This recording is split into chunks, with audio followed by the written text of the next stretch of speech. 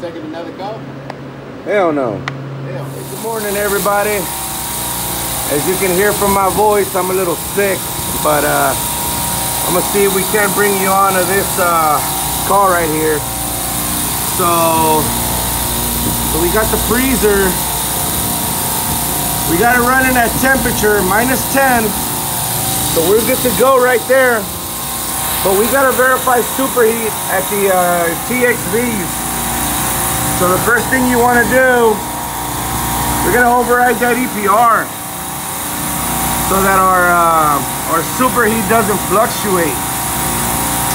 We're gonna go right there to override. Yes. And we're just gonna override it at 30%. All right. So that'll keep our EPR stable.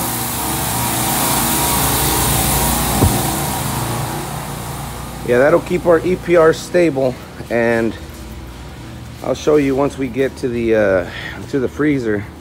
I'll show you all the problems we had with it these last couple days. All right, guys, so we're here at the freezer. It's running -10 right now, and the initial call for me was a callback, and these fans weren't running. So that was like at midnight on Thursday. So I come in here and I find the fan delay was keeping the fans off. So what I did was I bypassed it from here. I saw the temperature start coming down, and I told the manager, look man, we're gonna be here pretty late, I'll be back in the morning. So he said, yeah, just come back at 6, 7 in the morning. So I did, and that's when we found out that this freezer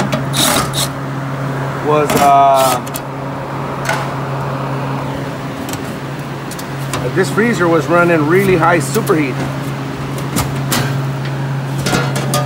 So yesterday we come here, pull the screens. Screens are clean, and there was little dryers here. I'll post some pictures, but we had to cut these dryers out. Just straight piped it. And after we did that, we had to adjust superheat because whoever was here before cleaned the screens. They didn't check the dryers, and they just adjusted the valve.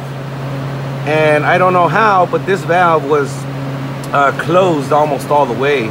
So we had to spend some time yesterday slowly adjusting it back until finally we were able to get some changes. But so that's all we're gonna do today, gentlemen. We're just gonna check superheat on this one, check superheat on that one, make sure we're not flooding back, and leave it at about 4 degrees. So let me get set up here. Degree superheat. So I just turned this valve out about, let me show you how much, from here to here. So that's not even a quarter turn.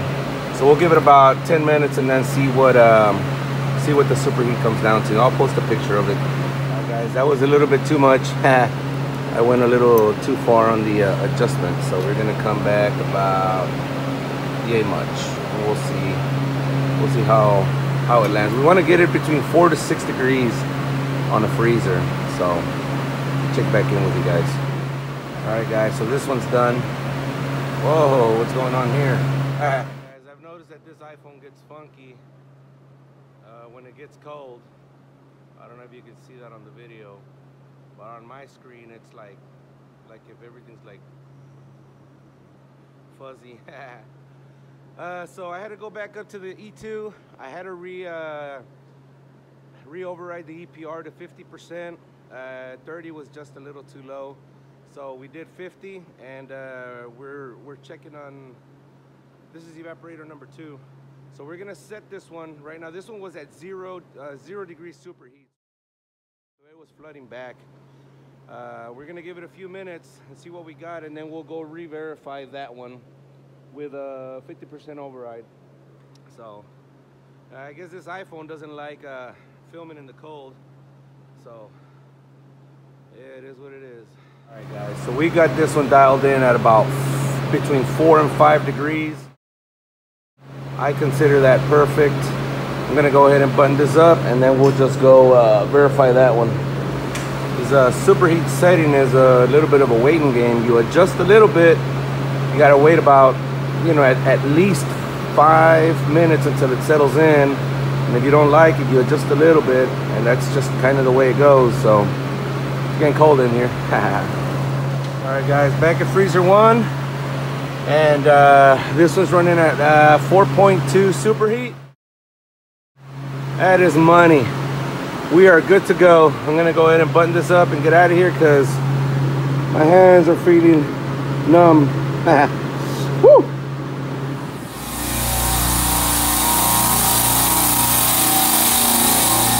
Alright guys, and before you leave, make sure you don't forget,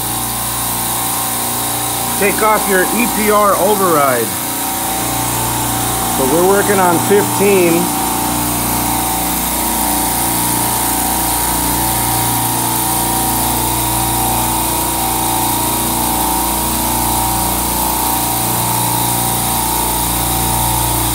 Damn it, I gotta log in.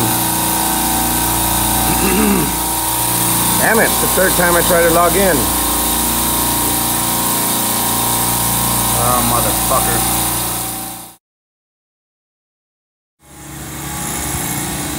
Alright guys, we're back. I accidentally froze it. But anyways, we want to take off our override. You hit enter, then you go to number 3, override. And you click these 2 little buttons right here. So you're gonna go to no. Where you can see that best. There it is, no. Enter, enter, enter. And then your refrigeration EPR valve should just do what it's designed to, 66. So we're doing pretty good. We're gonna let it roll.